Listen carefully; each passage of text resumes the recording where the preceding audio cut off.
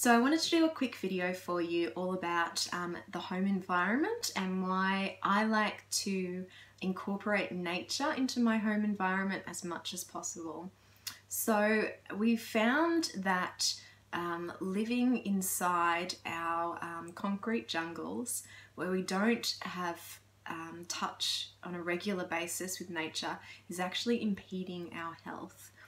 So the things that I like to include in my daily life are things like grounding, getting vitamin D, actually being out in the sunshine, allowing my feet to touch the earth, but also like to incorporate that inside the home. I have lots of plants around the house. You can see one behind me. So they actually able to convert and improve air quality by converting some of the VOCs that are off-gassed from our furniture. NASA did a big study in terms of what plants are the best for improving indoor air quality. You can just Google that and get lots of results. So I also like to have lights that are somewhat natural, particularly of an evening. So when we use LEDs, they save power by actually limiting the different types, the full array of the light that we would be receiving from the sun. So essentially LEDs are basically emitting like the blue light, which is really important for our daytime circadian rhythm. But at nighttime, when we want to start producing melatonin and winding our bodies down for sleep, exposure to blue light is actually very disruptive. So we use some of the filament, and if you've got the really old light bulbs that aren't considered energy efficient, that are actually emitting like that full range of light, that is important for preparing our bodies for sleep. So I use the Himalayan salt lamps as well. We have those around the house which emit almost a red light, which almost mimics like if you think about the caveman days, the fire that we'd be looking at night. So you can also use candles. So we have lamps around the house that have like the filament lights that aren't LEDs that I turn on at night, particularly in winter here when it gets dark so much earlier.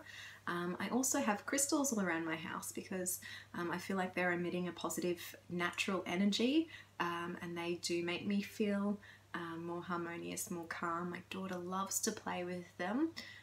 So there's some of the ways that we incorporate nature inside. Another thing that I'll mention that's really important that goes hand in hand sort of with the plants but is air quality. So we actually have an air filter as well running, and we anticipate that when we move we'll have more than one in our lounge rooms, in our bedrooms, to run at night. Because air quality is actually really important, and the majority of the furniture that we purchase is off-gassing all of the time, which is the volatile organic compounds that we can't necessarily smell or see, but we're still breathing them into our systems. So new computer equipment is off-gassing as well. We've got new computers around the house, so unfortunately some of these things are unavoidable in our modern life. The paint on our furniture, paint on our walls, all of those chemicals are off-gassing at any given moment. They do slow down over time. However, we're still, particularly if you're keeping your windows closed as well, they're sort of building up within our home system. Even things like if you don't have a whole house water filter running your dishwasher, and then when you open the dishwasher when it's finished the cycle and all of that steam comes out, that's really high in chlorine. And again, so that's in our home air environment. So those are things just to be wary of, which is why we purchased a home air filtration system, just a little portable one. It's also really important, therefore, to also keep your windows open, which my husband hates in Melbourne winter, but I insist on sleeping with one of our windows slightly open to let that fresh air in. So every opportunity that you get, if it's a warmer day, definitely by all means open up your house. Also consider the cleaning products that you use within your house. If they're naturally based, that's wonderful. So I tend to make some of my own cleaning products, or the ones that we do buy are natural so that they don't have those strong chemical aromas.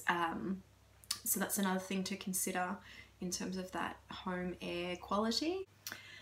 And another rule that we have around our house is shoes off when we're inside policy. So we take our shoes off when we're at the door because we've been to the service station and the petrol station, we've walked through chemicals there, we may have walked through parks where they've sprayed pesticides. Those toxins that are just picked up from the external environment, we prefer not to bring them into our homes, particularly when our daughter was young and a crawling baby. We've got a dog as well, so you know, she's laying on the ground a lot of the time. Piper plays on the ground as well still. So just limiting the exposure by taking your shoes off as you walk through the house is wonderful as well. So those are my best tips for having a healthy home environment.